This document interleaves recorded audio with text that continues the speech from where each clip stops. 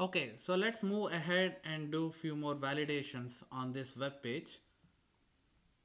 So here, let's say you clicked on the shop button so that you will land on this products page.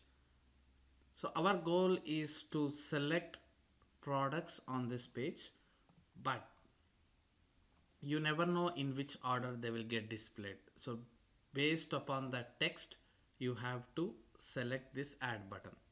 Okay, that is first test case. So you have to write one generic function where if you pass that product name, automatically that function should take your product name as input and it should be able to click on this add button. So that's what we need to achieve. So for that, let's write a method using Cypress. At the same time, you need to add multiple products. Let's say if you send two product details, so those two product details should be added into the cart. Okay, so now let's focus on building that specific method. I will extend this particular framework.js test. So to reach this page, firstly you need to click on the shop tab, right? Either you can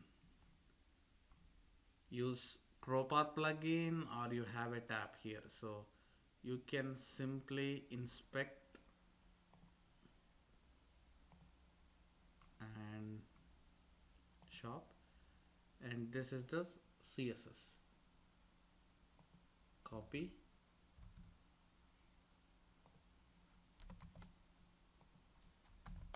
click. So this clicks on the shop button and we will navigate to this page. Nice. So here now I need to write a function. So firstly, our plan is to grab all these texts using one locator. So if you have written a common locator to grab all these texts, then we can iterate through that array of text to find the desired text what we are looking for. We have already done few examples regarding that. Let me see. Yeah, look at here. So I written one common locator to grab all the texts, out of which I will iterate through each and every locator text. If text matches to that element, then I am actually using another locator with index to click on that. We have to bring same logic here as well. Okay, just the same logic, but you will have different locators and different ways to deal that. All right, so let me come back to my test. Now let's try to find out the common out of all these. So cart title, is this a common? Let's see. Go to Crowpath and h4 is a tag name.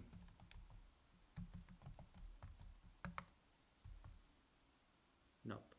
You have to give dot before the class name. Nice. Look at there. Total 4 elements are retrieved using this. Okay. Now I will copy this selector and then we will go back to our Cypress editor and start writing that.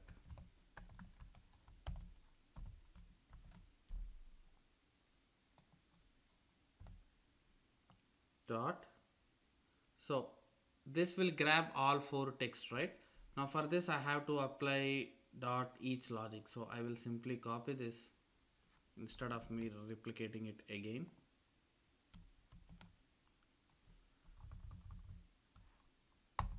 All right.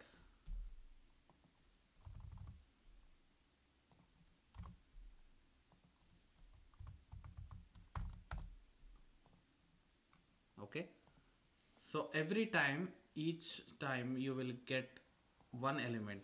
So you can simply get the text of that element. I will make it as EL so that EL dot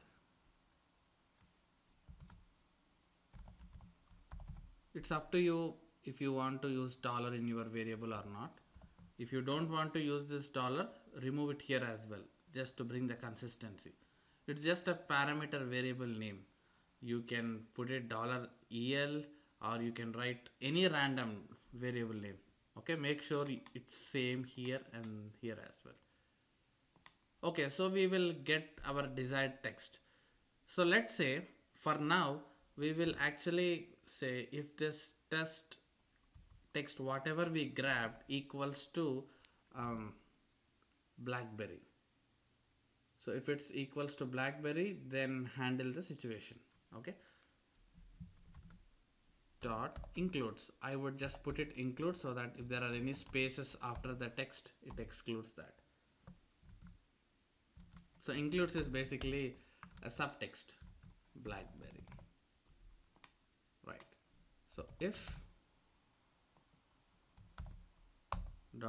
$text includes BlackBerry, then what should I do? I should click on that button. Okay, that's the whole point we need to achieve here. But how do you handle BlackBerry add button if you find that? So now your control is on here. So one simple logic here is to firstly get all add buttons. Okay, so if you look at here, add button tag name dot btn hyphen info. Total 4 elements matching. Look at here, 4 add buttons got selected. Make sure you put dot when there is space between btn and this btn. Okay, as I said in the initial lectures, you cannot have spaces in class name when you write a CSS selector with the dot. So replace that space with dot. So I have written one locator where I got 4 add buttons. So what I can do here, if it matches, then cy dot get and then CSS selector. You can actually check it here, or you can also validate at this point after clicking on the shop button. So I'm just telling you because this ChroPath plugin is present today. Probably after a few years, Chrome may block it if it violates any policies. So all these are open source plugin, right? So we cannot guarantee that it might exist. But if you think in such a way, and if you don't see that plugin is there, you can use this open selector playground. You can pass the CSS whatever you thought, and look at here, 4 matching elements. Same thing you can achieve here as well. Okay, and when you hit an enter, look at these, all these are getting highlighted. So you have 2 ways, and it's up to you to choose one. Right, out of 4 I want to click on which index. So how do you know for which index BlackBerry add button is present? So we already saw this kind of topic, right? Basically, for first array, index will also be 0. For the second time, index also increments to 1. So if BlackBerry is found on the 4th product, at the same time, this index number also will increment each and every time. And by the time it reaches this if block, when BlackBerry is found, the index number will also be the number of that product located. So right now it's 4th one, right? So index value also will be 4 when it comes inside this block. So you can simply pass this index, and that's it. And you can click on that. We are not yet done because our main aim is to not hard code this value in the method. We need to build one function or method, whatever, both belongs to same terminology in JavaScript. So if you pass a parameter to function with product name, that function should click and add to cart that product is our goal. So we were able to achieve that for BlackBerry for now. Okay, let me run this and see if this is going through before we modify this code. Save your project and then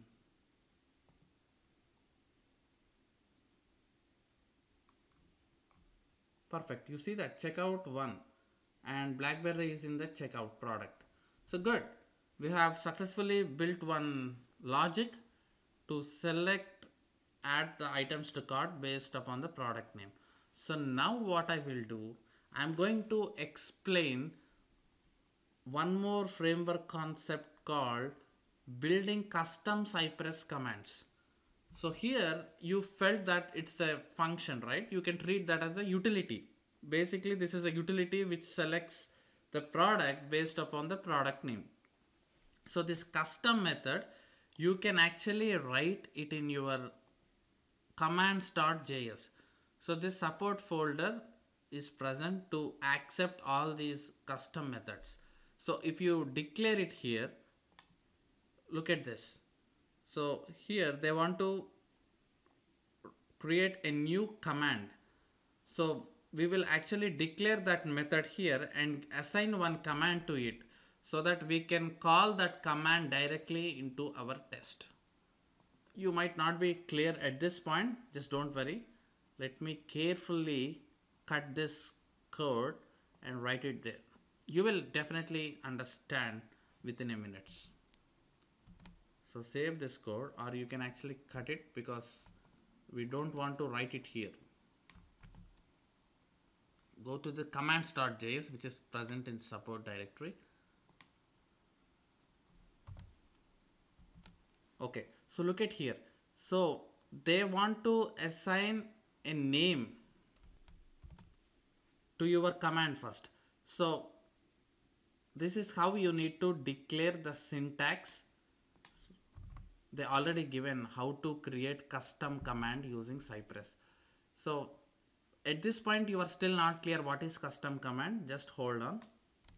I will use their template, and here let us give name to this logic. That means we are creating new command. So all these are Cypress commands, get, visit, all these are default Cypress commands, right? So you can build your own Cypress command, and we will give the instructions for that command to handle this logic, like pass the product name so that it should click on the add to cart button. So our new customized command name is select product. Okay, and let's say that these are the parameters what you can pass to your product. So we can actually pass product name. This is what we need to send from our test. So basically this command accepts an argument called product name. So once it accepts the argument, and now between this parenthesis you have to write your code. Perfect. Now the product name, whatever you pass from your test, will come into this command, and you will replace it with your BlackBerry so that you are not hard coding now. So this product name will come from the test. So whatever product you want to select, you will give it from your test, and that will fall here. So basically we created one new command called select product. So just like how we have used cy.get, cy.visit, now I can say, let me save this project, cy.select product. This command is not really present in Cypress, but we customizably created this. And if you want to create this, you have to do it in support commands.js folder. That's what Cypress guys are saying. So this is the command name, and this command we said that it accepts an argument. So this is how you can, this is the syntax, like add a new command with the argument like this and write your code inside it. Product name. So the BlackBerry, whatever you want to select, now enter as a argument, so that you are not hard coding that logic. That logic is now dynamic in nature based upon the input you pass. Now for example, BlackBerry is the input. If you pass, it clicks on BlackBerry. And if you pass Nokia Edge as an input, it just clicks on the Nokia Edge. Okay, I'll show that how this works in our next lecture. Thank you.